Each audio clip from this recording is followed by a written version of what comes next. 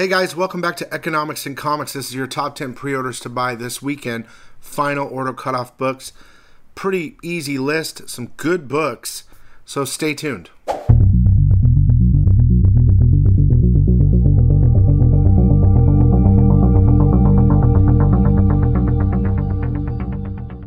Okay guys, welcome back. First up, thanks for watching.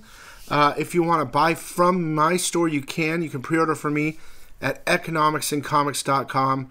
Everything that I talk about tonight or today will be ready now until Monday, 9 p.m. Eastern.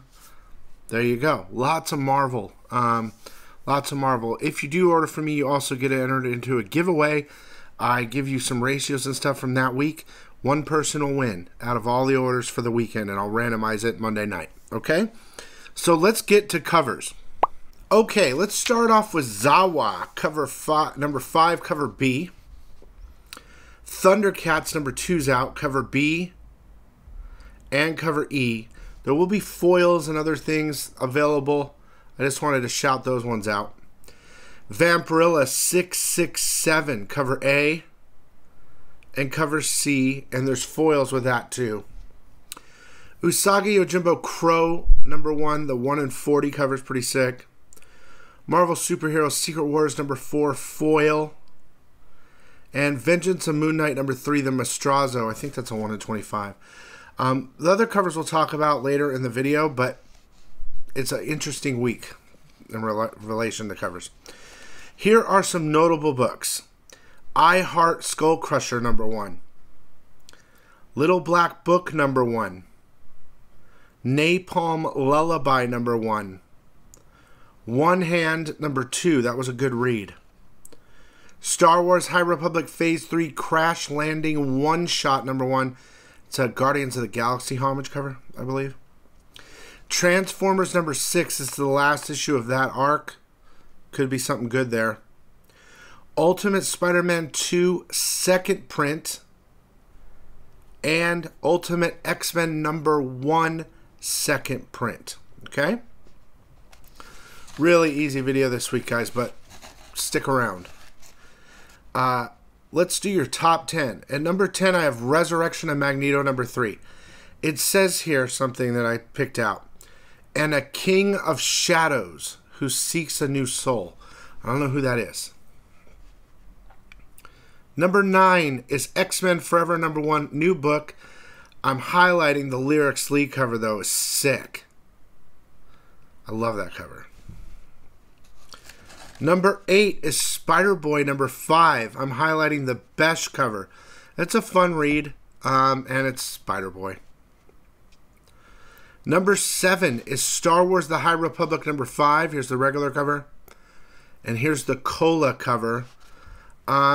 It's a new arc, so there could be something there key-wise.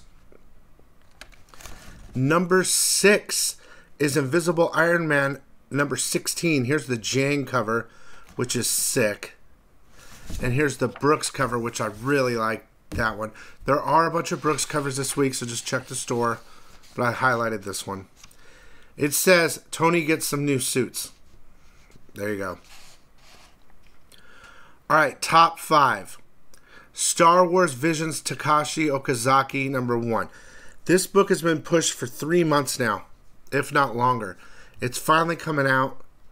I also want to highlight the Peach Momoko cover, which I think is really good. Usually I wouldn't say that, but I think that variant is sick. And that's a good story. Let's see. It's an origin story of the Ronin. Number 4, Star Wars Jango Fett number 1. Here's the regular cover. And here's the Chew variant. Could be something fun in there. Alright, let's get to the biggies. That's what she said. Number 3 is Fantastic 418. I don't think this is going to be in a lot of people's list. People don't really order this book. But let me highlight this. The Secret of Franklin Richards and the all-new Shield. So I think there's going to come origin and a first appearance in there. Could be something good and low print. Before I get to number 2 and number 1, please, I would love if you would subscribe, comment, like. I really appreciate it. Number 2, Deadpool #1. Here's the regular cover. Keep in mind this comes out April 3rd, a couple weeks after most of the other books.